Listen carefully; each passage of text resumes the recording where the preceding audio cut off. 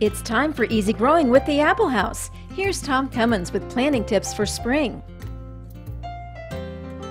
Here we are in the middle of May, and one pest that constantly tends to crop up, particularly in a shady backyard like I have here, are slugs. Slugs are a lot like a snail in the way that they look. They like to attack plants primarily in the shady areas of gardens. They really love hosta and other low-growing perennials and can really cause a lot of damage. Two ways to look for damage by slugs is look for irregular holes in the leaves and even in a slime trail. You often find that.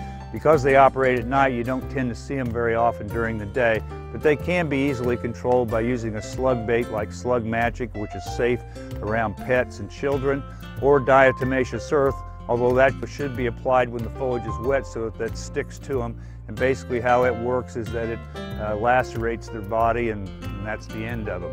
Another way that works very, very well is just take a low, shallow bowl and put some beer in it. That's attractive to them. They crawl in and drown, but hey, at least it's not a bad way to go.